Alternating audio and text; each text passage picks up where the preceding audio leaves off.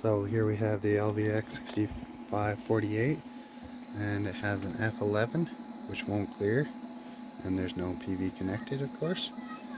And also, show you in a second, the SN is missing.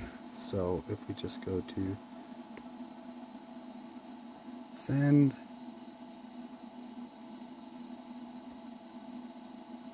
yes, it's talking. Let's go to expert tools, search,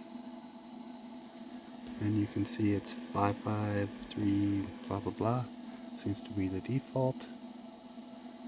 Apply, setting successful, and then if we search again, it has the right number in it.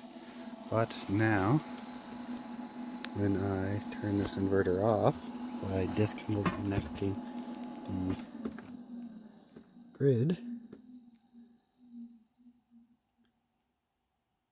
and then turn it back on,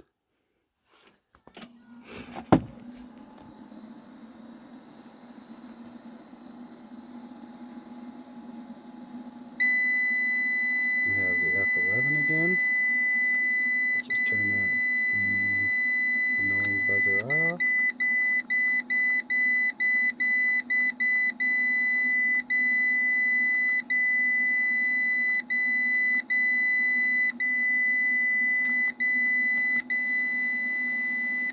And there we go.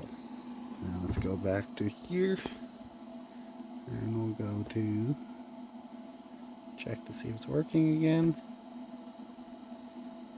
And it's communicating, and if I search, it goes back to the default. So it is not retaining anything. Okay.